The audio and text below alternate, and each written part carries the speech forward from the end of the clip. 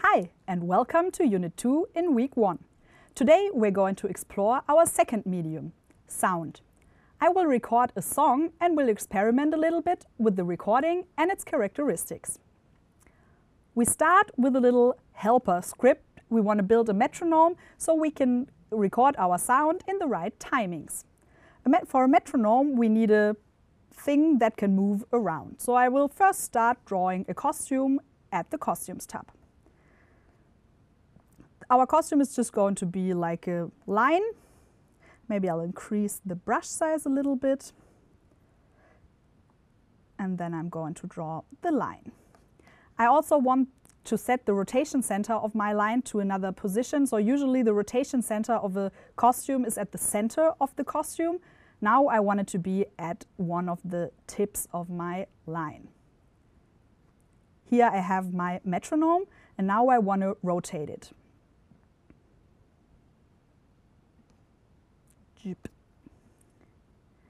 What the metronome is supposed to do is it's going to one side, then it's waiting for a little bit, and then it's going to the other side, waiting a little bit again, and then so on and so forth.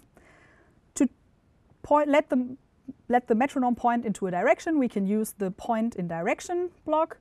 Maybe let's start with 315, and the other side, so that's that, and the other side should be 45 degrees.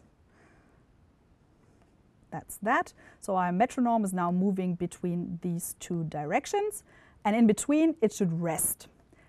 I could use a wait block for that. So the wait blocks from the control category work with time. So here I can enter a time in seconds that my script is going to wait at that position.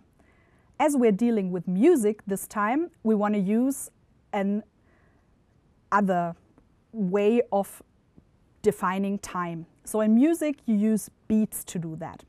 In the sound category, you can find a block that is called rest for a specific number of beats. The time that I have then depends on the beats per minute or the speed that my sound has. I can set the tempo of my sound with the set tempo block. So let's try that. I will add the rest block in here, and we're going to rest for one beat. Then we're going to point in the other direction and going to rest for one beat again. And we want to do that all the time, so we're going to wrap a forever loop around that.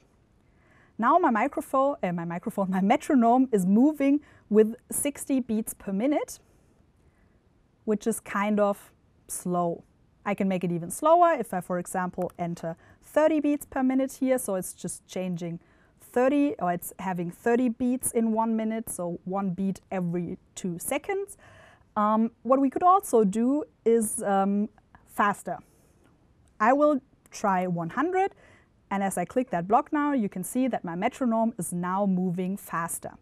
So the beats are one abstraction layer that we can use for timings when working with sounds. Now let's go to the recording part.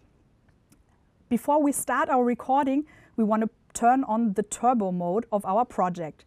Turbo mode has a greater time precision, so we can work better with the timings then. There are two ways to start turbo mode in Snap.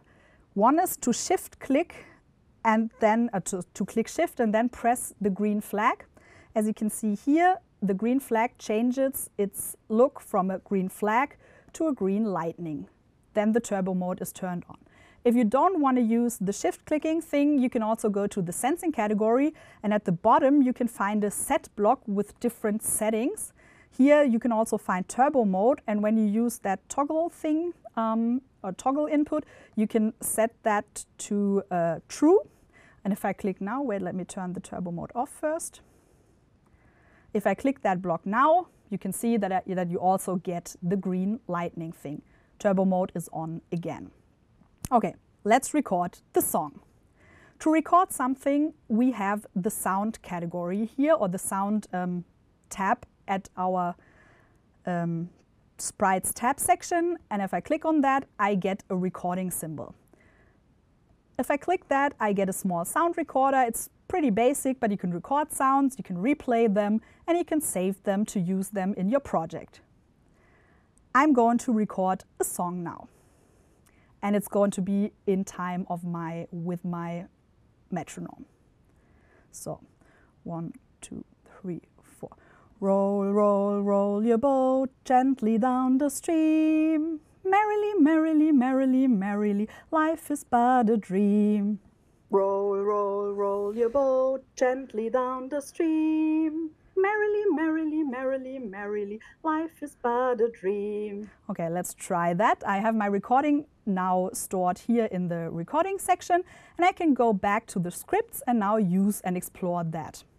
We have different blocks that we can use, which are all in the sound category.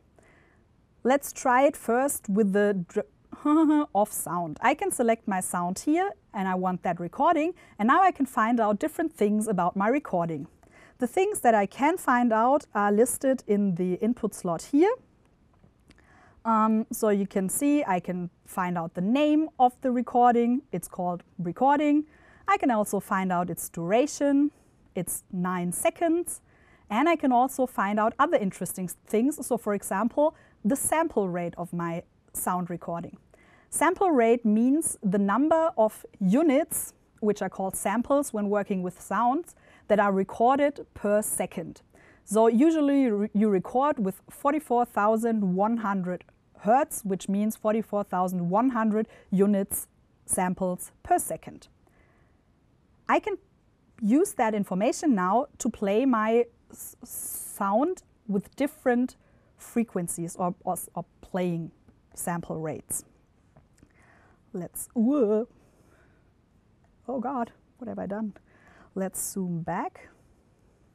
And let's use the play sound at a given Hertz rate block. I can select my recording here, and if I click that now, you see that the input is the same as the sample rate was, so I should get back my regular sound that I just recorded. Let's try it just to be sure. Roll, roll, roll your boat gently down the stream. Merrily, merrily, merrily, merrily, life is but a dream. Awesome, that worked. Now we can also try to use other playing rates here. For example, I could play it with only 22,050 Hertz. Let's check out how that sounds.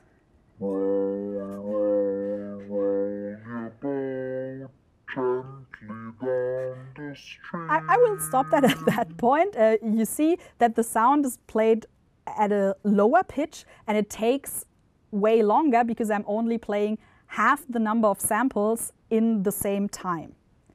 What happens if I use a higher rate?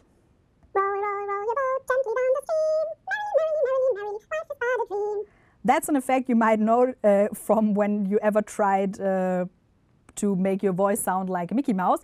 You have the same thing as before. You have the double number of samples now in the same time, so in 1 second. So my sound pitch is way higher than it was before, and the sound is shorter.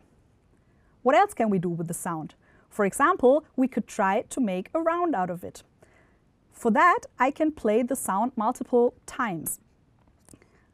To do things multiple times, you can use a loop. So in this case, I'm going to use the repeat 2 loop because I want to play the song twice, and I want to play my recording now. For that, I can use the usual play sound block because I don't want to change anything at the Hertz rate. I just want to play the regular sound.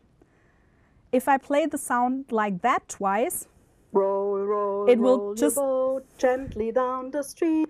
It will just be the same sound played twice right after the first one started, so you can't really hear the difference. What we have to do for that is add another rest block here. So we should wait, or we should rest for 4 beats to get around. Let's try that. Roll, roll, roll your boat gently down the stream. Roll your boat gently down the stream. Merrily, merrily, merrily, merrily, merrily, life is but a dream. So that was my one-person chorus. You can also increase the number of repeats that you want to try. You can try different songs. Now it's your turn. We also prepared some exercises that you can do with this project, and we can't wait to hear you sing. See you in the next video.